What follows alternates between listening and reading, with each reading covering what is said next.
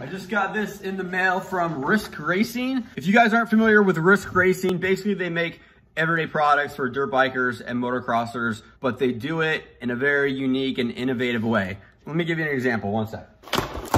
Stickers. I'll let Mason put those somewhere. He's the expert. Mason's the expert on knowing where to put stickers. But you guys, this is a 3-gallon gas can, which is perfect for kids. Very easy for them to be able to put gas in their bikes by themselves. But I know what you're thinking. Well, what's so great? What's so special about a gas can? Well, let me show you. Here's the hose cap. Sweet. Look at that.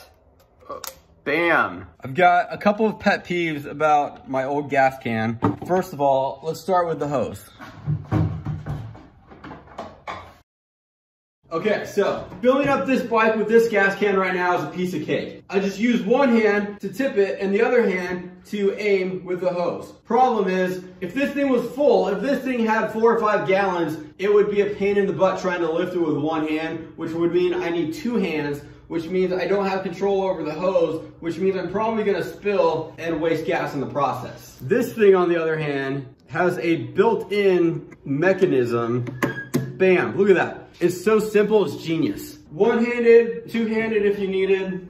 Perfect, so simple, so easy. Even I would have a hard time messing this one up. This is the breather on the gas can. Now, I've owned a lot of gas cans. I don't know if I've ever not lost a breather cap on a gas can. Okay, these are my gas cans right now.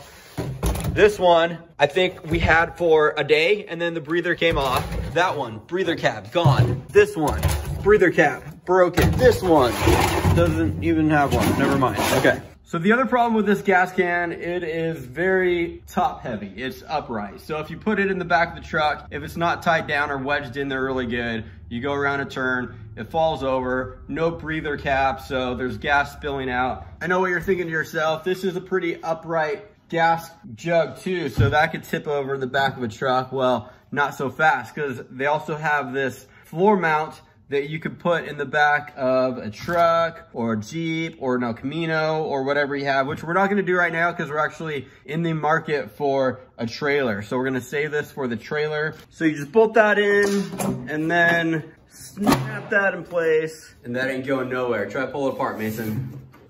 No, that's how you pull it apart. I'm saying like down here, try to pull it apart.